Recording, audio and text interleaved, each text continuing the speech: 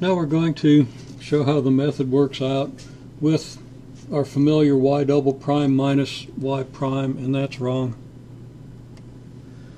Okay, I've corrected that.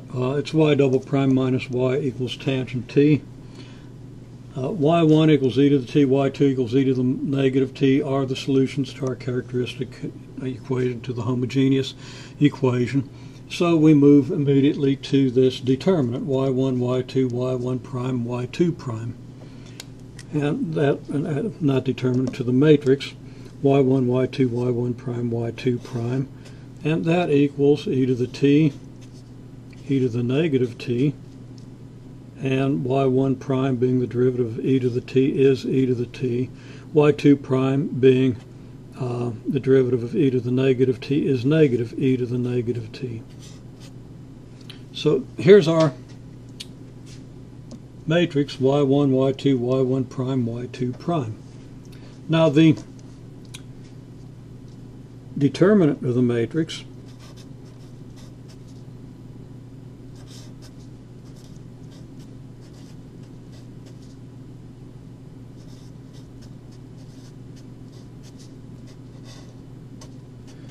is what? It's just this times this. E to the t times e to the negative t is 1. Of course, with the negative here, we get a negative 1.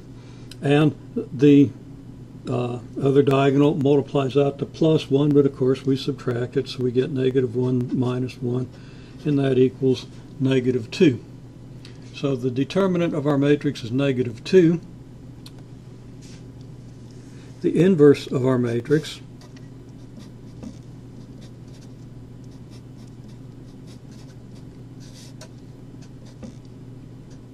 is then going to be 1 over our determinant times the matrix we get when we switch y1 with y2 prime, and then leave these where they are but make them both negative.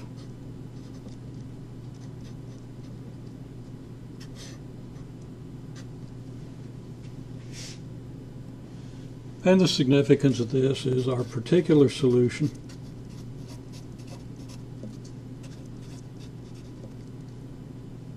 is yp equals u1 y1 plus u2 y2.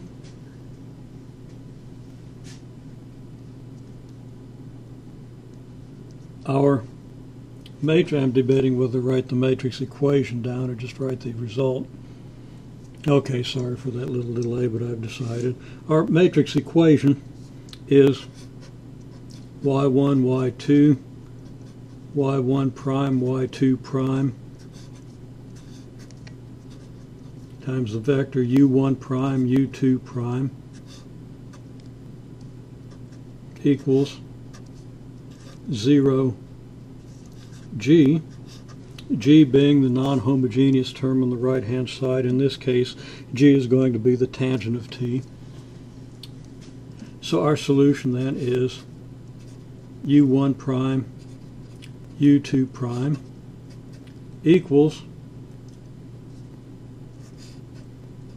y1, y2, y1 prime, y2 prime inverse multiplied by 0g.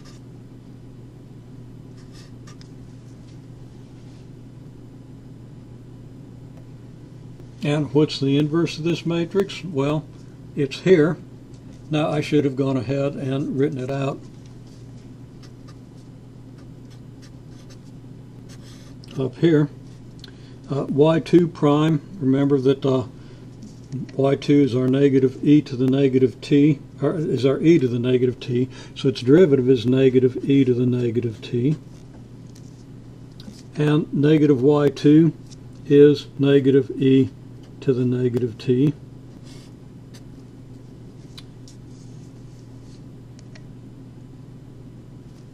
I don't think I wrote my negative down here. I hope you caught that. I didn't.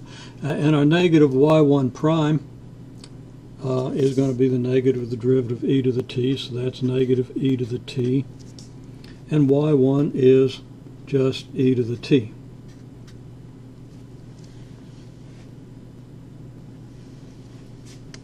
Now we write out this solution. U1 prime, U2 prime is going to equal the inverse matrix, which is negative 1/2 multiplied by negative e to the t, e to the negative t, and negative e to the negative t, and negative e to the t, e to the t, multiplied by the matrix 0g. As I pointed out, g is the tangent of t, so we have 0 tangent of t.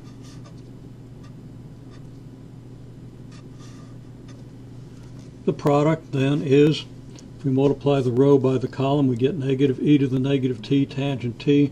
That's multiplied by the negative 1/2. So we have 1/2 e to the t tangent of t. And then we multiply the second row by the column, we get a negative 1/2 e to the t tangent t.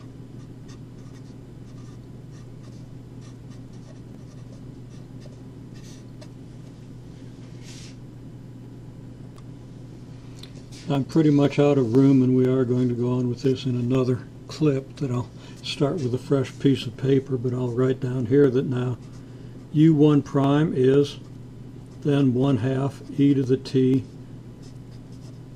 tangent of t, and U2 prime is negative 1/2 e to the t tangent of t. If we can integrate these two functions to find U1 and U2, because of course what we have here is U1 prime and U2 prime, we will then have a function U1 and a function U2 that we can substitute here, along with Y1 and Y2, which are just e to the t and e to the negative t, to get our particular solution. So the method simply comes down now to integration. And I'll point out finally that anytime we have a fundamental set for our homogeneous equation, this method will lead us to equations for U1 prime, or expressions for U1 prime and U2 prime. You might be wondering how we're going to integrate these things. So am I. But if we can then integrate these, we will have what we need to build a solution. So the method is actually very mechanical once you get used to it. And it always, again, leads you to a couple of functions that you have to integrate in order to get a final solution. In the preceding, we saw how the matrix equation shown here has solution, and we worked out some of the details of that solution. Now this matrix equation is a solution for U1 prime and U2 prime of a non-homogeneous second order equation. And applying this solution to the equation y double prime minus y equals tangent of t, we simply follow the method of this solution to obtain the solution for U1 prime, U2 prime of the equation y double prime minus y equals tangent of t. In so doing, we end up in a very straightforward manner, once you get used to the operations, with equations for U1 prime and U2 prime. Now there was one mistake here, and I'm going to go ahead and correct it now. There should be an e to the negative t on the first element in this column vector, and there should be a negative on the t and the U1 prime, because of course multiplying this row by this column, it's negative e to the negative t that's multiplied by tangent t, and we're going to get the e to the negative t out of that. And in doing that, I see that, don't know what I did, but or why I did it, but I did reverse the sign, so that the negative e to the negative t, I'm sorry, the 1/2 is negative, so this should have been positive. This is negative, not positive. And the solution is as I've rewritten it with the negative t here.